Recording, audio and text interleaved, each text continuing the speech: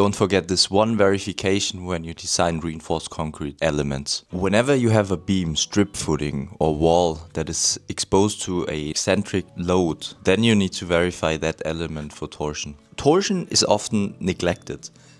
Too often, if you ask me. Even in our university classes, we often don't have enough time to cover it.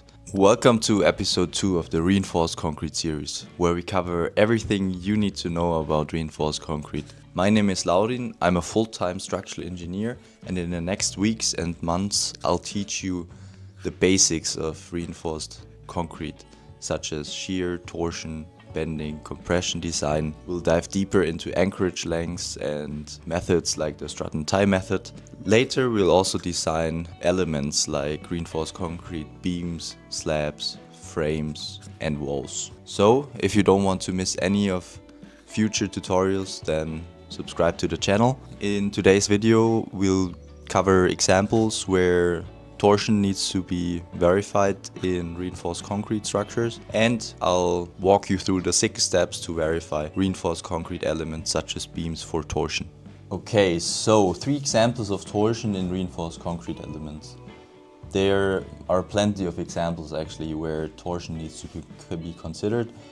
I picked 3 cases that I worked with the most where torsion had to be checked. So the first example, precast concrete beam supporting one precast slab, which is this beam here. And the precast concrete slabs, they are spanning in this direction, and they are simply supported beams like this.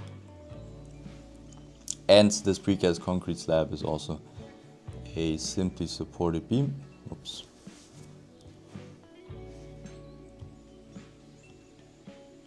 This. So yeah, the precast concrete slabs are not supported in the center of gravity of the beam, and therefore they have to transfer vertical loads with an eccentricity, which we can actually see in this picture here. So basically this is the center of the precast beam, and you can see here the precast concrete beam, and it's actually transferring all of its vertical load here. So we have this eccentricity here, which again creates this bending moment here, or like this torsion moment, which we calculate with the vertical load times E. The torsional moment is taken up by compression in the concrete of the top of the beam, the joint and the precast slab. So you need to verify actually the concrete beam, this one here, then the concrete of the joint here, this one, and then also the precast hollow core slab here for this compression stress. And then this torsion moment also creates this tension force down here, and that's why we add reinforcement in the bottom of the joint, or like in this case in the bottom of the precast slab joint and hollow core slab. I'll show you the verification steps for concrete compression and tension of the reinforcement later in this video. Let's quickly look at example 2 where torsion can appear in reinforced concrete structures, and that is a strip footing with eccentric loading from walls. We often have this case that we have a strip footing and then we have the load-bearing wall, which is in this case a reinforced concrete wall, but we also need to put a brick facade in front, or like some other type of facade.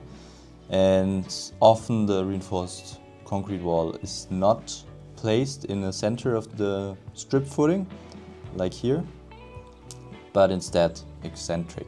And again, this load here creates a torsion moment in this direction, which we now can see. And yeah, I also wrote here, due to the insulation reasons, a plinth is used to connect the foundation plate and raft with the strip footing, or simply if a column or wall wasn't placed correctly in the execution.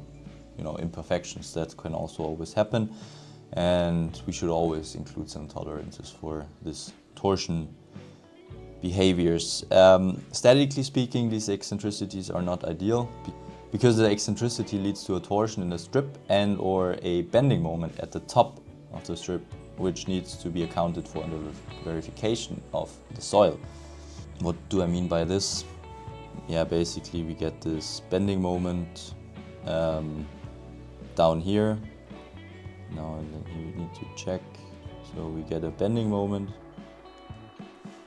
And this bending moment, when we also have a vertical load here, creates this unequal distribution of loads down here for the soil.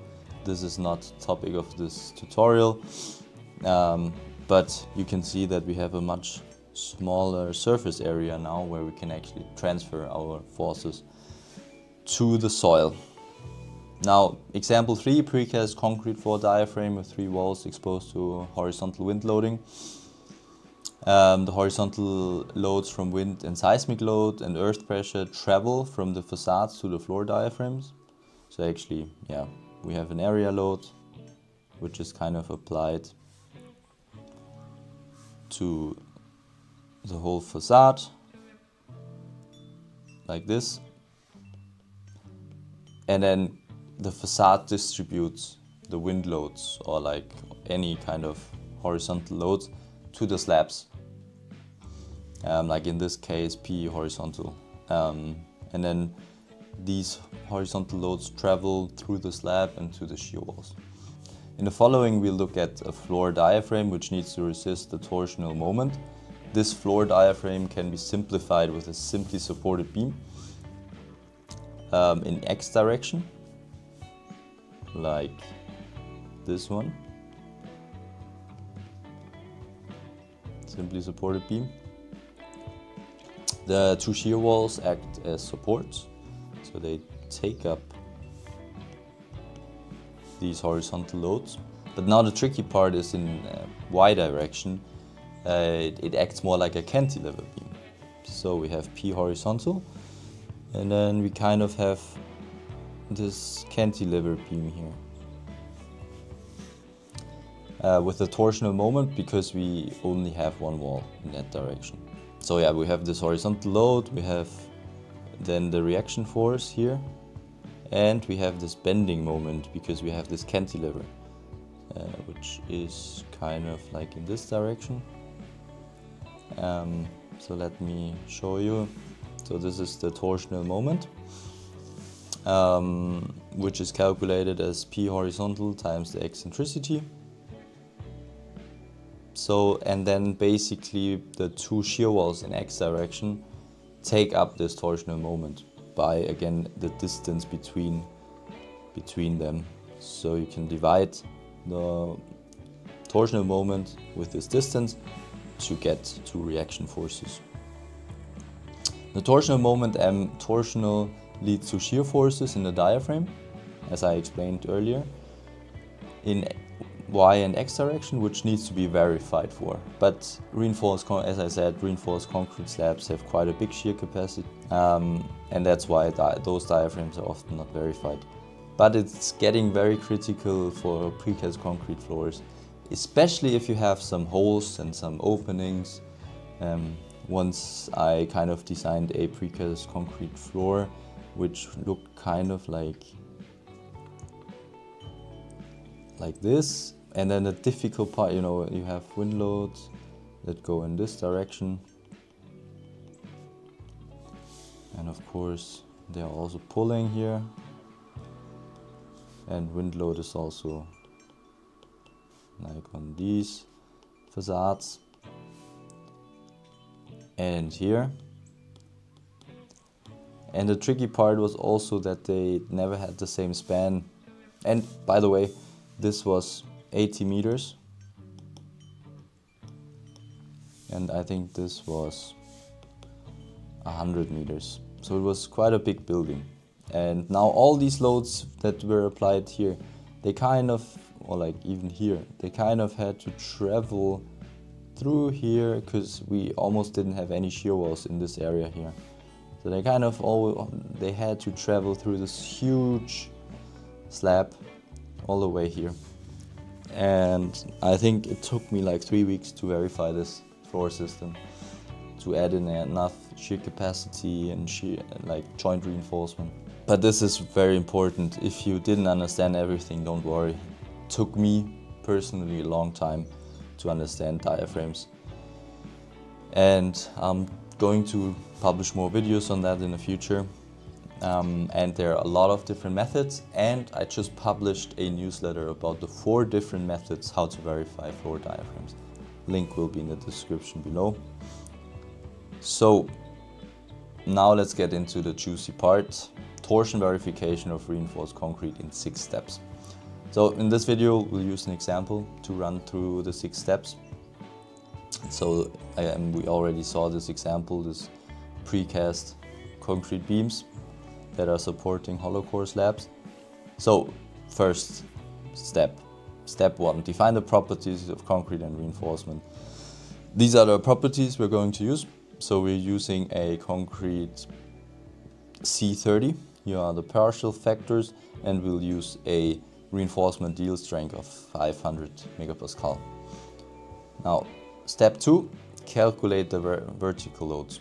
We'll simplify the step and define the design area load on the precast concrete slabs as 7 kilonewton per square meter. The design area load is calculated from characteristic loads and load combinations. If you don't know how to calculate design loads, I published a book about that. It goes into depth and it shows you everything you need to know about calculating loads and load combinations. Link will be in the description below. So the precast concrete slab spans as a simply supported beam from beam to beam, like this simply supported beam, which leads to a reaction force on the beam of 24.5 kilonewton per meter, which we then apply here as a line load on the static system of the precast concrete beam. And if we do a section in this direction, then we can actually see again where the load is applied to the beam and the eccentricity we get from it. Our step 3, calculate the eccentricity and the torsional moment. First we need to know the location of the centroid. And it's not an article about how to calculate the centroid of the cross-section, but I'll leave a link to an article that I've written down below. So for complex cross-sections like this one, I like to use Rhino Grasshopper with the area moment component, which is this one. And yeah, it kind of finds the centroid, and then you kind of can measure the distance from one of the edges to the centroid. So I found that as 155 plus 140 millimeters.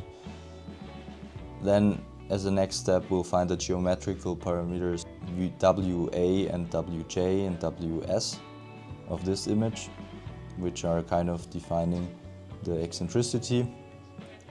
The support width of the concrete slab depends on its height and probably also the country you design the building in. So in Denmark, for example, WS is always taken as 65 millimeters for slabs of a thickness of 220 millimeter, from my experience. Then we calculate the eccentricity E as 273 millimeters, which is here. And next we'll calculate with the eccentricity and the vertical load the torsional moment as 6.7 kilonewton meter. Step 4, calculate the pair of forces, compression stress and tension force. The torsional moment is taken up by a pair of forces, compression and tension forces. So the compression zone is in the top, like here, of the beam, and a tension force in the reinforcement anchored to the beam and the precast concrete slab. And this reinforcement has to be anchored here, so you at least need to have an anchorage length, which we also have written an article about, and we'll publish a video about it at some point. If you don't want to miss that, subscribe to the channel. We then decide the length of the compression zone to be 60. You can choose that, but I picked 60 in this case, and the rebar is placed 60 millimeters from the bottom of the precast slab. The distance x between the pair of forces is then calculated as 110, and the compression force and tension force is then calculated as 60.9 kilonewton. Step 5. Verify concrete compression. We calculate the compression stress per meter that acts in a compression zone. So we calculate the compression stress as the compression force divided by the compression area. So 60 millimeter is the height of the compression zone and per meter. And this leads us to a compression stress of 1.01 megapascal. Now we compare that with the design compression strength, and this is leading us to a utilization of 5.1%, which is like nothing, and this is smaller than 100%, so this is okay. In step 6, we verify the reinforcement. First, let's calculate the tensile strength of the rebar. For a diameter of 16 millimeter, we get a cross-sectional area of 201 square millimeters, and this leads to a tensile capacity of 87.5 kilonewton. And then we can calculate the utilization of the rebar as tensile force T divided by the tensile capacity is 69%, which again is smaller than 100%, and this means that the rebars are very fine. Now there's only one verification missing. We need to make sure that the reinforcement is anchored correctly. In the slab we need to make sure that the anchorage length is fulfilled, and because we can't fulfill the anchorage length in the beam here because it's not wide enough, so here we need to add an end plate, and this end plate, which we can see in this picture, is then transferring the tension force T as compression to the concrete in this area here. And of course you also need to verify that the compression force in the concrete here, or like the compression strength, is smaller than the compression resistance of the concrete. We won't show now how to calculate the anchorage length in this video, but I'll leave a link in the description below to an article that I've written about it. And I just wanted to make you aware of this, because there's a lot of engineers that don't care enough about these small little details, and I've seen a lot of verifications and documents where actually the anchorage length was not fulfilled, and also the anchorage length and the strength calculations were not verified. But the good thing here is you're watching this video, and this also means that you care. And great engineers care also about these small details. So that's why I mentioned them. Yeah, so this is how we verify reinforced concrete elements for torsion.